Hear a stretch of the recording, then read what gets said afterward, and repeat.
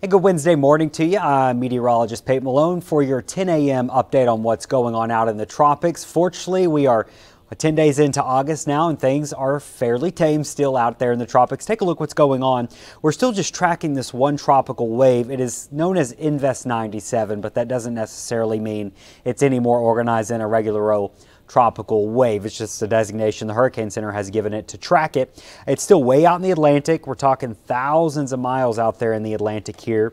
And notice, doesn't really look much better than it did yesterday. When we zoom in on it here, you can see that's where the broad sense of the tropical wave is. There's a little bit of a spin in there, but it's broad, it's unorganized, and this really doesn't look like anything more than some afternoon thunderstorms when you look at it on satellite, but it is still out here. It is still given a low chance of trying to organize. Not saying it's not going to do anything at all.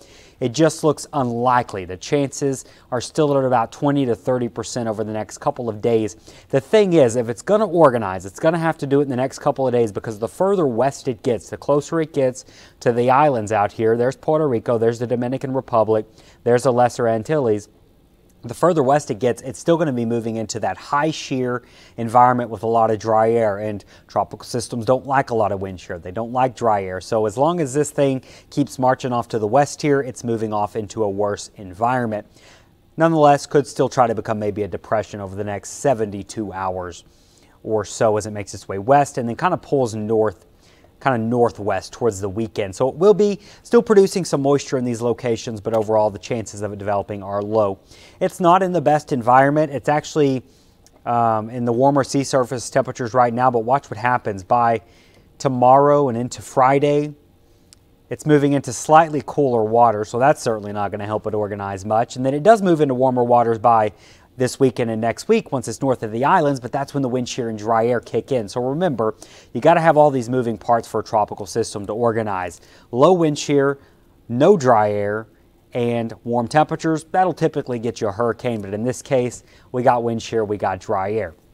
So the warm water temperatures are not going to be enough to overcome that as we go into this weekend and early next week. Also notice kind of the trend of the motion of this, west, northwest, and then it starts to pull to the north, whatever moisture is down here as we go into the weekend. So there you can see tracking the moisture and dry air. That north air, or the northerly part of the wave, is where the dry air is.